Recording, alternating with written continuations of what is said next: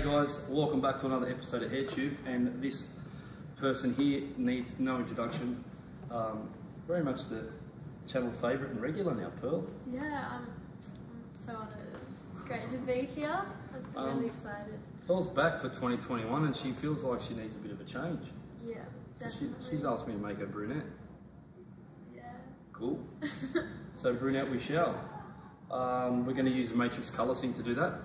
And the reason why we're going to use Colour Sync, it's a semi-permanent colour. It will start to fade as we wash or shampoo the hair, because you need to factor in that sometimes clients may want a change, but I'm going to preempt that you probably want to go blonde again in the future, and to use permanent colour just makes our job that little bit harder. And you know, unless you're covering grey hair, there's no real need to use permanent colour. So we're going to use Matrix Colour Sync. We will get great coverage, it will be nice and shiny, but we will get really nice even fading, so that when Pearl returns sometime throughout 2021 and says, Adam, I want to be blonde, it's going to make my job that little bit easier. What about your haircut? Tell us about your haircut last time. Pearl said the last one I gave her was a favourite.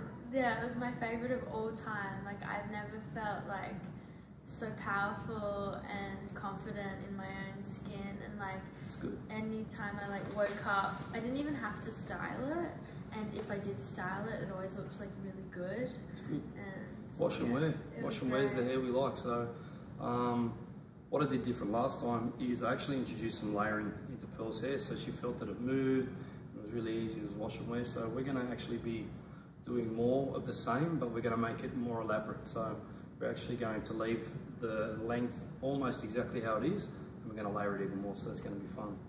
Awesome. So we're going to colour Pearl's hair first, so I'm going to wrap her up. I'm going to head out the back, mix up some colour, we're going to come back, put it on, and then I'll see you back in a sec. Okay, mix up some Colour Sync.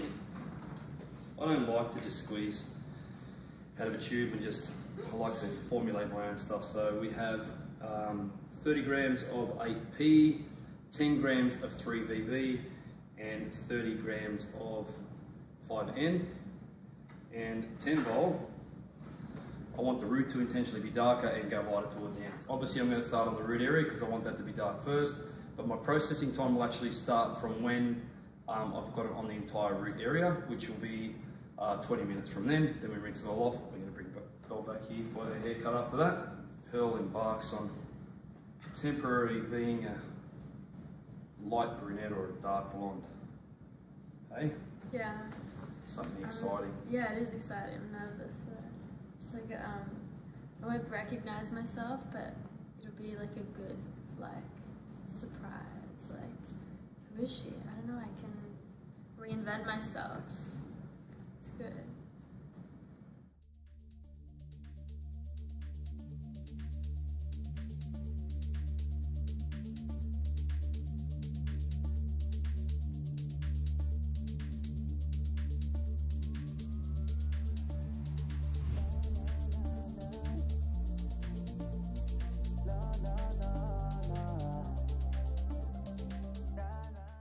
Okay, colours on, onto the roots first. So you can see I've taken it onto the ends. Timing started in approximately now 17 minutes. We'll be rinsing this off, and then when we see us again, we'll be starting Pearl's haircut. See you soon. Okay, back from the basin. I'm cutting Pearl's hair dry today, so I'm just going to use some of the smooth setter just to prep. So just going to pop that in the ends. Then I'm going to wrap dry the hair.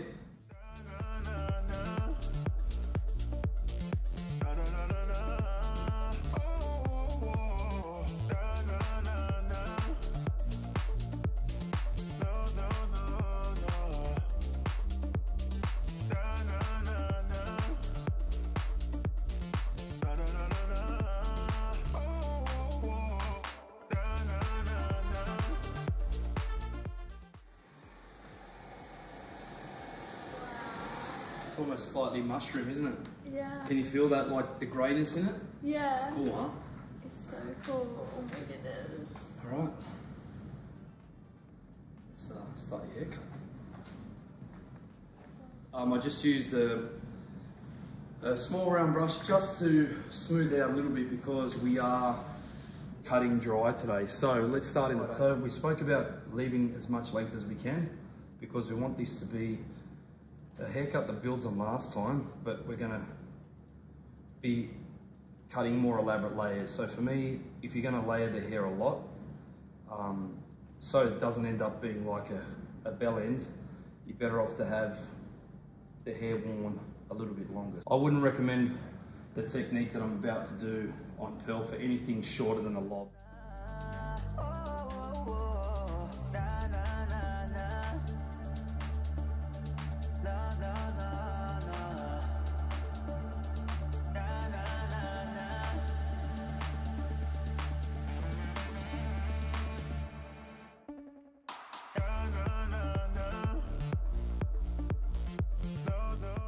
Why I'm starting with the bangs or the shape around the front is because it's actually going to determine the length in the back, and you'll see why in a second. You've often heard me talk about when I do this, you can go as deep back as you like, but as Pearl found out from the person who did it for her last time because she was away and she couldn't get here, they actually went quite wide and it ended up out here. So we need to make sure that we don't go too wide because otherwise this will actually fall out to there.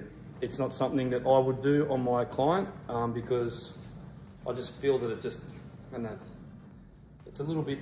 It's harder to wear. Yeah, it's hard to wear. It's quite strong. Like it just sort of, whereas this is seamless. You can push it around and wear it different ways. So we're taking more hair from the back, but not more from the sides because Pearl wants to have stronger bangs. The length isn't too bad, so we're not going to take too much off. But we're just going to work that in that triangle section. Now turn Pearl sideways so you can see the angle and the line that I did. There's actually still a lot of texture in that fringe in the front. So you can see now when we do that, it's short on the bridge of her nose, but you can see it's long down here on the cheeks. The idea is that it comes in here and pushes from the bridge of the nose outwards, and so that you don't have to style the hair. So when we pull this back, it'll actually sit by itself, and you can push it around in many different ways. Like you can see there, it sits back here, there. If Pearl were to pull it one day, pull it really far to one side, it looks like a sweat fringe. Pearl could probably wear it this way too, because she doesn't have like a strong cowlick. It's a beautiful thing about wearing, like having bangs that are like that, because as Pearl said, she found it hard to wear the last time she had her bangs cut by somebody else. And the way I do it, I just feel that it's quite versatile. They grow out really well, so less stress for your clients. Section behind the ears, so we're going to section the entire back out. Get her to lean her head towards me a little bit. Middle of the bang, rectangle section, right above the temple on the occipital bone. So we actually have a rectangle. Just head forward for me, babe. You can see that section there. We're going to bring all this in with our bangs.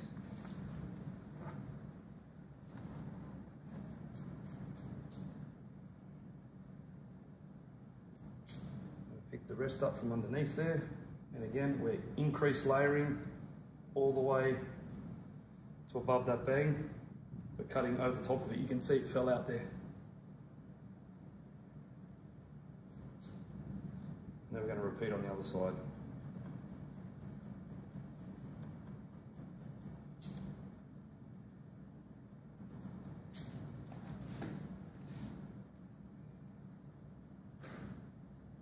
Horizontal section right on the occipital bone, through the temple. Take a little bit from the first section we did as our guideline.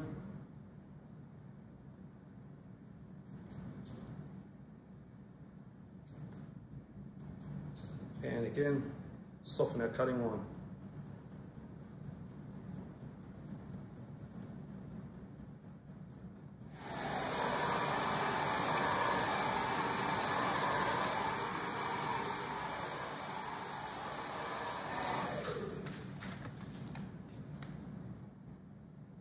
Cool.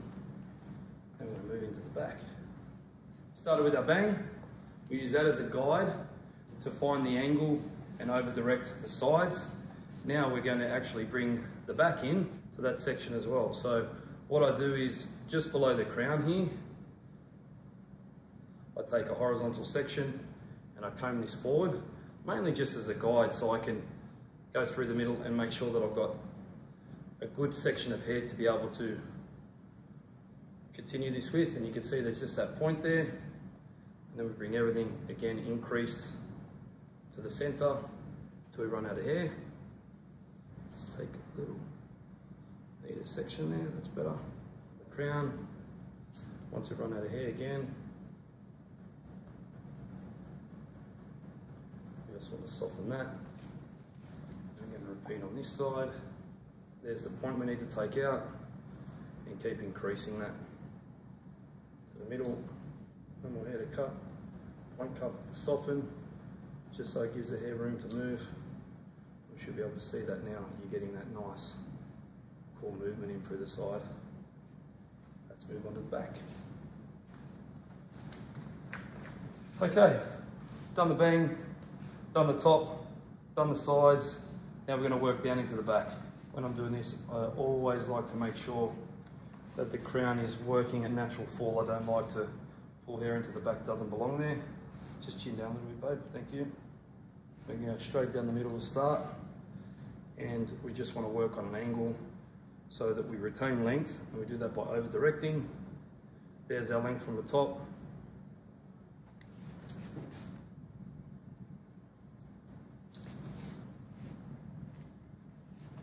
Working within the head shape, we don't want to go out here. There's no hair growing out of a neck, so if we bring this out here, you're going to end up with a hole on the shoulder. So we need to make sure we over direct it back within the head shape, over directing the front and the sides to the back. If the hair doesn't reach, then don't go looking for it. Tends to end in disaster if we do that. We think that we've missed it, or it should be there, and if it's not there, there's no hair to cut, there's no hair to cut.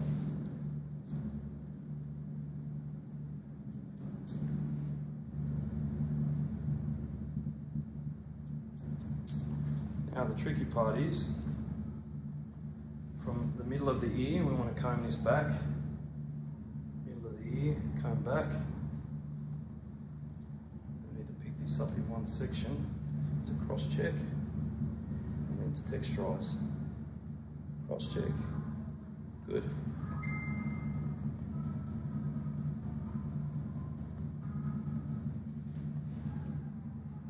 And we're done.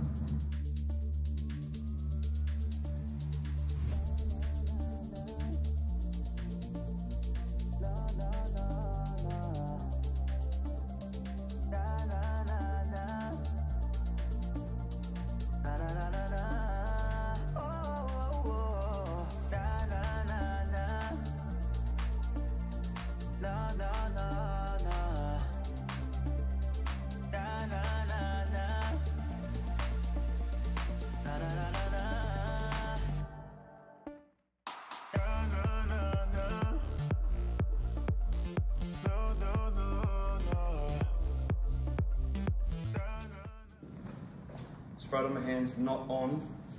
There, Pearl, hands out. Rub hands together. Just scrunch that in to really bring that movement that I've done with the iron. And this is all about making it beachy and fun. We don't want it to look overstyled. Scrunching it in. I've said it so many times, there's nothing wrong with lobs and bobs. I love them, but you can make young women look really mature, and there's nothing wrong with that. I'm 42. However, she's 20. Turning 21 in 3 weeks. Turning 21 in 3 weeks. She doesn't want to look 42 yet. She's got 21 years to look ahead of that. That's what I love about this. Makes it a little bit like fun and almost punky. You know, like you bring this back here.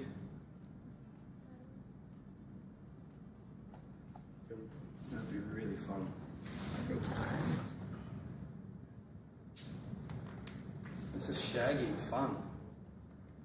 You know what I mean? That layering of the sidey with the bangs, and you know, Pearl, you can really see the shape we created when she does this. Like, if we cut her hair like this, it would literally set the world on fire. Like, can you imagine just like how fun that would be just like that? Alright, keep it in mind for next time. Thank you so much, Adam. You have been on an incredible journey on HairTube in 2021. Yeah. I think, leave a comment in the comments section. Should Pearl remain a brunette? Ooh. A little bit of a bird's nest going there. This is the first time as a brunette. Yeah, this is a big change for me. I get to recreate myself. We could stay and play all day, couldn't we? Yeah. Thanks for tuning in, guys. 2021, mate, we started with a bang. Some amazing videos already this year. And once again, if this is the first time you've seen one of my videos and you like what you saw, you don't think I'm a goof, please subscribe. It'll make sure that you get kept up to date on all the videos that I'm dropping throughout 2021. And if you like it, make sure you bash that like button because the algorithm will share it with somebody else inadvertently. Yeah. Thanks for coming in today, appreciate it. Thank you so much for having me. Always welcome. Thanks guys, and until next time, it's bye from Canberra, Australia.